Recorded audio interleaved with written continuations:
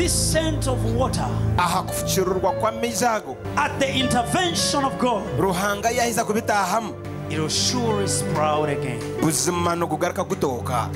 Maybe you have been cut down. Obundi wotemerwe. Right now you have no hope. Atoborya hatoine masiko. You are so confused. No hurobura bwire muno.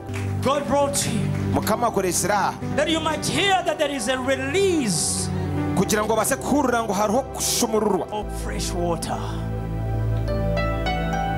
A release of a new season. okwa season insya. You're living different from how you came. You go back to your home like Gideon. You sing songs of praise like Hannah. You stand and speak with boldness before multitude. May somebody come to you and say, surely this is marvelous in my eyes.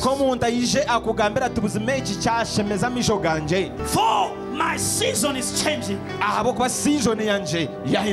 So I see an exchange.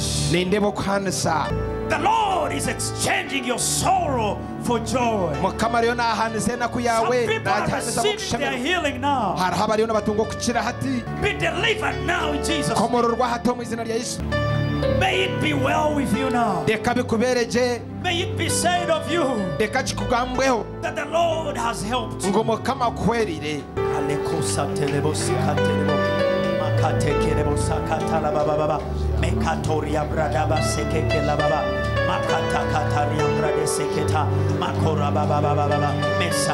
Thank you, Lord.